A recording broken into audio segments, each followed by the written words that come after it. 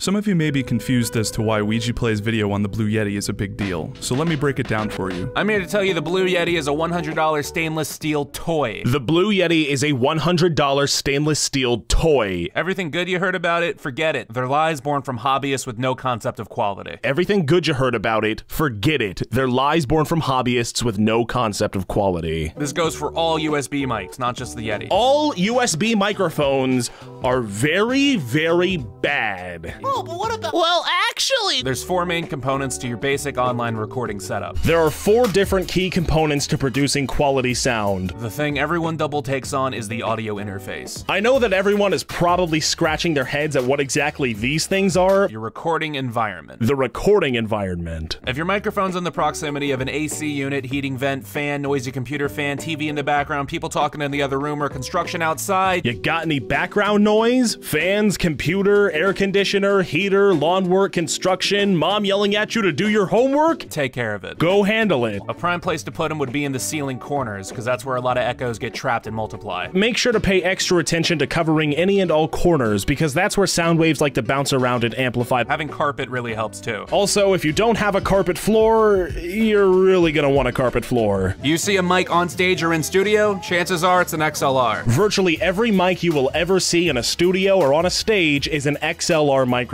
Some stuff to go over before we get into our list. I need to explain to you the 3 types of mics we'll be talking about, as well as introducing you to preamps. I'll just be going over the 3 most commonly used types: dynamics, condensers, and ribbons. Condenser microphones. These have a good sensitivity, leading to a more detailed sound. Condenser microphones are very well balanced in terms of sensitivity, which generally results in a much more detailed sound. The majority of the character acting you hear in cartoons and video games is done on condenser microphones, making them the go-to mics for studio settings and applications such as voiceover work and character acting. The second, dynamic microphones. Dynamic microphones. These are less sensitive, are the least sensitive, a lot more durable, built to be durable, and see frequent use for stage. Find frequent use in stage, broadcast, and narration settings. And narration environments. They also tend to be cheaper. Tend to be on the cheaper side. And third would be ribbon microphones. When you think of a classic warm-sounding recording, you're probably thinking of a ribbon. Ribbon microphones provide much warmer, classic-sounding recordings. Some recording engineers find it to be by far the best sounding of the 3. And a lot of audio engineers swear by them as hands down the best microphones. So why am I even talking about the other 2? So why not just get one of these? Ribbon mic drawbacks would include weak durability compared to the other types. As in, if you blow or get spit in the mic, you might damage it. Well, aside from being extremely delicate and susceptible to things like bumping, blowing, and spit, they're also not a very economic choice, because a good ribbon mic that works on a wide variety of voices is gonna run you at least $1,000. They're definitely not the most affordable option, with good ribbon mics hovering around the $1,000 to $2,000 price range. Now, what's a preamp? A preamp, again, to make a long description very short, it's a piece of hardware you run your mic through that boosts the input, but in a proficient way. That boosts the input of your microphone in a proficient way, leading to a lower noise floor and a more defined sound. Resulting in a lower noise floor and a much cleaner sound. Any piece of equipment you run your mic through will color the audio in some way. They all colorize audio in their own unique ways. If you want to get a really cheap one just to try it out, go for the Art Tube MPV3. The Art Tube MPV3, PreSonus Tube Pre-V2, and Cloudlifter CL1 are the best options when going for something cheaper.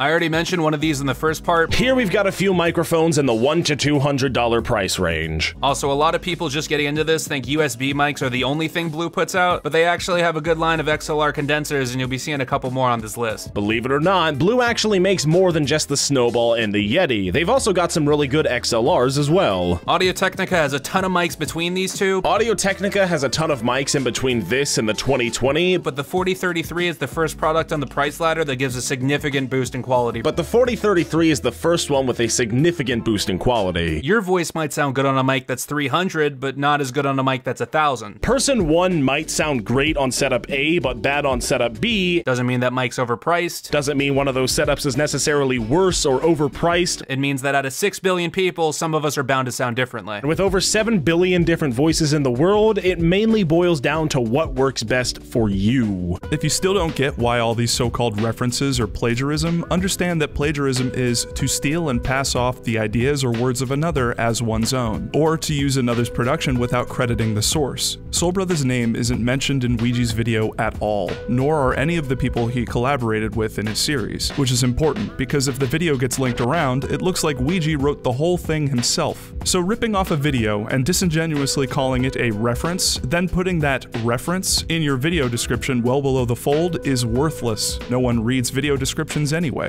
This is compounded by the fact that Ouija did not contact Soul Brother before his video went online. Soul Brother was alerted to Ouija's vid by a fan on Twitter after it was uploaded. After some time, Ouija finally admitted to this, but he was forced to because Soul Brother publicly stated that he wasn't contacted. Why is all of this a problem? The purpose of Ouija's video isn't to help educate people like Soul Brother set out to do. It's to make money from someone else's work by pretending to be an authority. Ouija doesn't care about his video being misleading or false, otherwise he'd fix the errors in it. Errors like, the Yeti's audio quality is misrepresented. My name's Ouija the God, and I spend 14 hours a day watching Family Guy funny moments. Anyone with any experience with the Yeti could tell you that Ouija has his setup incorrectly. A properly set up Yeti does not have that buzzing sound. Even if you have a buzzing sound or a background noise in your recording, there are free programs that you can use to remove it and improve the audio quality for both live streams and recordings. For example, here's Ouija's original Yeti recording. My name's Ouija the God, and I spend 14 hours a day watching Family Guy funny moments. Now here it is after I ran it through Audacity. My name's Ouija the God, and I spend 14 hours a day watching Family Guy funny moments. My name's Ouija the God, and I spend 14 hours a day watching Family Guy funny moments.